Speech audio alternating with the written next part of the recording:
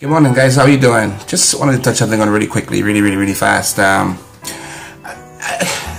want to touch on something that we as parents have taken for granted, and this could mean a lot for the development of our children in this world. And I speak of the fact that we commit sexual immorality sins. Sexual immorality outside of marriage, and I know it's not redundant, but you get my drift. Do you know, and are you aware, that generational curse is created when somebody does something wrong, sin in their life, and they have children, and they have not broken that curse so that the children would not inherit it, then it goes through family after family after family. And sometimes it may skip a generation, but most times it goes through family. Just like when you have one alcoholic in the family, then you see the brother, the sisters, everybody drinking the same way, go down the family line, the grandmother, everybody drinking. This is what we call generational curse.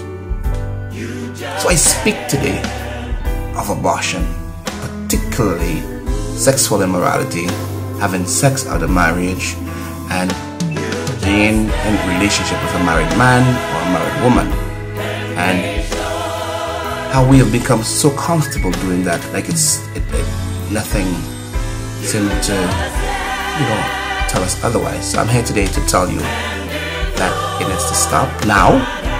You cannot wait for tomorrow, but you have to stop it right now.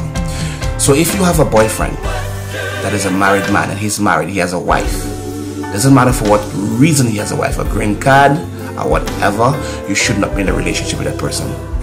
If you have a boyfriend who has a wife at home, a family at home, you should not encourage that kind of relationship, because it is against God's will. It is fornication to an adulterer, and then some of you go as far as having children with an adulterer. And you know what the Bible speaks of when you have children out of wedlock. So I ask of you today, guys, that those of you that have had abortions for married men, and abortions period, what more do you want to happen in your life?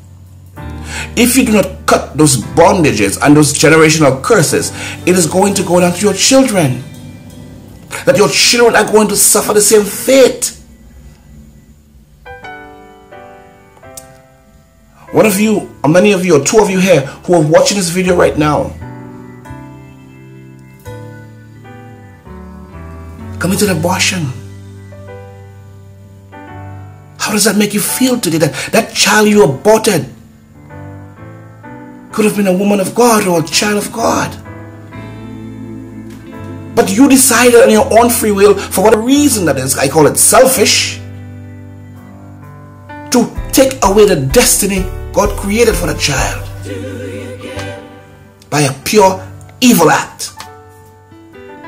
And that is what is crazy, because these things do go down family line. When you have children, making children at 15 years, at 13 years, at 16 years, what do you think is happening here? When we have children at 16 years and we don't break those chains, we don't get deliverance and release those bondages and those curses from us, it goes to our children. Some of the children are lucky because God has a different destiny for them, that they're able to be strong in the Word of God. But the majority of kids having kids these days is a clear example that we as parents are not doing our work. We are not seeking the kingdom of heaven to get rid of those bondages, to get rid of those generational curses. And it is important we do so right now. Now you listening to me, and you're watching me right now, that abortion you committed, that abortion you had 2 years ago, that abortion you had 10 years ago, 7 years ago, repent right now. Repent right now, because God doesn't like it. He calls it an abomination, and society makes it okay for a woman to choose. To choose what? choose what God has created? Who do we think we are? Who do you think you are? Who do I think I am? I'm not a man of God if I allow persons to have abortion. So I'm saying to you right now, guys, let us break those generational curses. Let us break those bondages. Let us break those soul ties. Because some men are evil. People are evil out there. A married man said to you, it is okay to be with him? To have he and his wife? Really? Ladies, brothers, think of what you're doing today. God do not like those things. He is angry when we behave in that way. It is time to stop. If you're married, you know God do not like divorces. So if you're married, pray that God fixes your marriage. If you are single, pray that God send you a husband, and live in the word of God, every one of us, so God could show us his miracle, because miracles happen every day.